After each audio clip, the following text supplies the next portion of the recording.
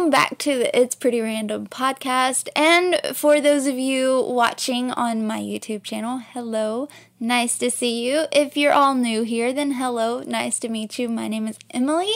So it is the first Monday in October, and you know what that means?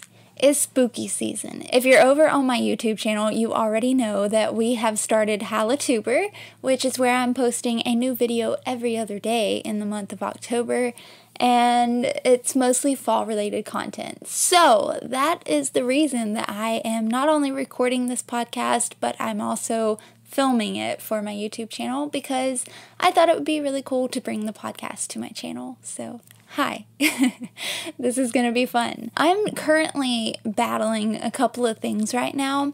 As soon as I sat down to record, my neighbor started mowing his grass. So if you hear a lawnmower, just know that that is part of my branding now. We just always fight the freaking lawnmowers. We live out in the country and people like to mow their yards. Heck if I know. Also, my camera is currently on like 2 bars on the battery, so this is gonna be fun.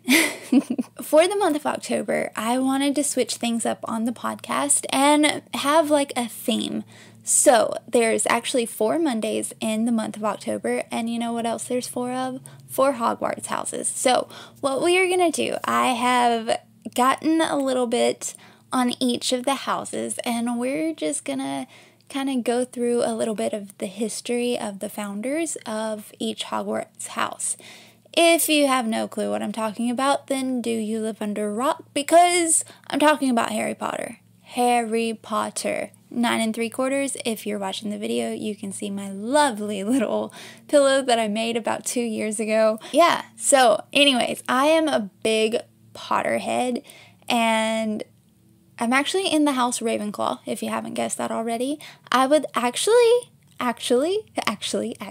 love to know what your house is. So be sure, if you're on the video, then comment down below what your Hogwarts house is. If you don't know, I'll have a link to Pottermore, or is it the Wizarding World now? I don't know. But I'll have a link to where you can take the Sorting Hat quiz and find out which house that you're actually in. So since my Hogwarts house is a Ravenclaw, I thought that would be a perfect starting point for this little series. Okay. So let's jump into it. On all of my research for this episode, I got all of my sources from thewizardingworld.com. Let me just start out by reading like the history of how Hogwarts started. Ready? Ready. At some point in the 10th century, 4 of the greatest witches and wizards that ever lived founded Hogwarts School of Witchcraft and Wizardry. Their names were Godric Gryffindor, Rowena Ravenclaw, Helga Hufflepuff, and Salazar Slytherin. As the Sorting Hat told us, their reason for doing so was because they had the self-same yearning to make the world's best magic school. And once they did, each created their own house to represent a personality and skill that they wanted to nurture. Gryffindor students embodied bravery and chivalry, Ravenclaw, intelligence and wit, Hufflepuff, loyalty and fair play, and Slytherin, the values of being sly and cunning. It was built in Scotland away from Muggle eyes. The 10th century was a dangerous time for witches and wizards, who were being persecuted by Muggles hostile to magic. Therefore, Hogwarts was built somewhere in the Scottish Highlands and concealed with numerous charms and spells to make it impossible for Muggles to trespass. For instead of an enormous school, any passing Muggle would only see ruins and signs warning them of danger. I actually did not know until I started doing this research. I didn't know that Hogwarts was in Scotland. Don't know if it's mentioned in the books, don't know if it's mentioned in the movies, and I just overlooked it. It's actually been quite a while since I've read the books, so there's that. Oops. So anyway, I thought that was interesting. I didn't know it was in Scotland. I guess my little American brain just heard British accents and thought that it was in England somewhere, but it's not. It's in the Scottish Highlands, just like Outlander. So apparently the universe is just telling me that I need to go to the Highlands in Scotland and explore it. So now let's jump into Rowena Ravenclaw's history. And it's pretty interesting, okay? it's a very beautiful story. And her little history on the website goes like this. Rowena Ravenclaw was the greatest witch of her time, a figure famed for her intelligence and wit, and that was before she wore her enchanted diadem, which was said to enhance the wisdom of the wearer. Such a witch cast a long shadow, one her daughter Helena found it difficult to escape from. Envying her mother's status and power, she betrayed her by stealing the diadem, believing it could make her powerful, and ran away from Hogwarts. The betrayal embarrassed Rowena, who told no one, including her fellow founders, that the diadem was missing. On her deathbed, she sent a young man to find Helena, so she could see her daughter for one last time. That young man, who had been long infatuated with Helena, tracked her down to a forest in Albania, but ended up killing her when she rejected his advances. His real name is unknown, but you'll recognize him by his post-mortem moniker, the Bloody Baron. Rowena Ravenclaw died soon after. Legend has it, the cause of death was broken heart. That's so sad. My mom and I, we have butted heads throughout my entire life. We're so similar in some ways and so different in other ways. But no matter what, like, I always knew that she was going to be there. I always knew that I was going to be there for her. Like, I could not imagine that like, leaving your mom. I know that it happens. Listen, I'm not ignorant, but I know that it happens. I know there's certain circumstances. There's a lot of stories out there. There's a lot of sides to a lot of stories out there. But as for me, even though me and my mom butt heads so many times, I never once thought of like running away with her diadem and just never coming back. And I don't know, it breaks my heart to know that her story is that she ended up dying of a broken heart, or legend has it. Old Helena here.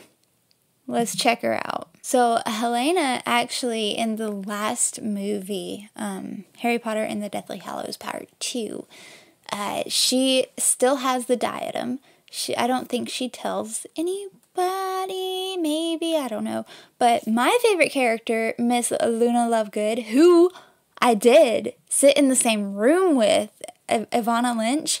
I sat in the same room with her at DragonCon one year. He gets some advice from Luna to go and see the Grey Lady. And if you haven't figured it out, the Grey Lady is Helena. I think that's actually said. It is. It's definitely said, because I remember she says something about her mother and da-da-da-da-da. There's a bunch about just Helena. Let's see. Let's see what we can find. Oh, okay. Listen. Having fallen fatally ill on her deathbed, Rowena desperately asked the Bloody Baron, who was deeply in love with Helena, to find her daughter and bring her back to her so that she could see her one last time. Helena tried to hide it from him, but the Baron managed to track her down to a forest in Albania when she had heard the Baron... Oh, I'm doing a terrible job at this. Okay. When she heard the Baron blundering through the forest toward her, she hid the diadem inside a hollow tree. Helena refused to come with the Baron and rejected his affections, and he stabbed her in a fit of rage.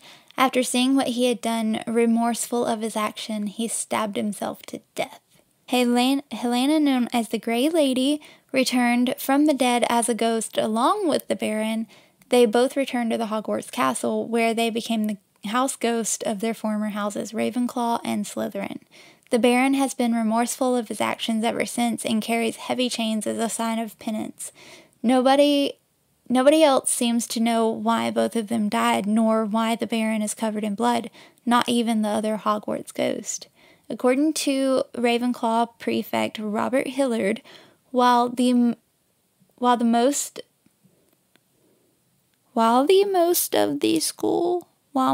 of the school sees the Grey Lady as a timid ghost, she maintains a good relationship with members of her own house and is particularly useful if they were lost. I feel like this last part is written so terribly, so I'm not even gonna read that. So yeah, so that's pretty cool. I don't know how to tie this all up in a pretty bow at the end of it, because I don't know, but I think that's super interesting. So next week we may just explore Slytherin and just go off of the Bloody Baron, learn some more about him, and see what everything entails about the good old house of Slytherin. So I hope you guys enjoyed today's episode. If you did, please be sure to leave me a 5-star rating and be sure to subscribe to the podcast. That way you don't miss an episode. And if you're on my YouTube channel, don't forget to subscribe to my channel because there is a new video coming out every other day in the month of October. And if you want to see a foreshadow of what videos are to come, then go check out my Instagram at embeccaaa, embeccaaa,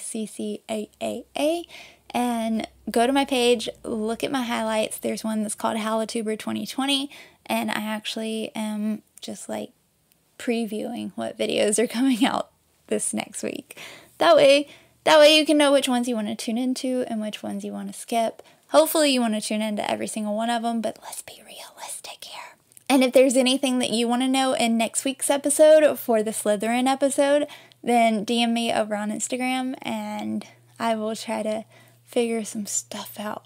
Ooh. So today's Bible verse to end this podcast comes from John, and it's chapter 1, verse 5. The light shines in the darkness, and the darkness has not overcome it. That reminds me a lot of what Dumbledore told to Harry, so I thought it was a perfect way to tie in this episode.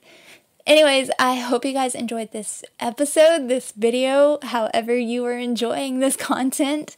Hope you did enjoy it. If you did, please let me know. Thumbs up the video, subscribe to the channel and the podcast, 5-star rating, leave me a review, comment down below what your house is, and if you want to leave your house in the review that you leave on the podcast. For those of you watching the video, my camera it died, so I've just pulled up my webcam, so this is how we're ending the video. But for everybody, thank you so much for listening. Let's get into Slytherin next week. I'm very excited. I hope you guys have a wonderful week, and yeah, bye guys.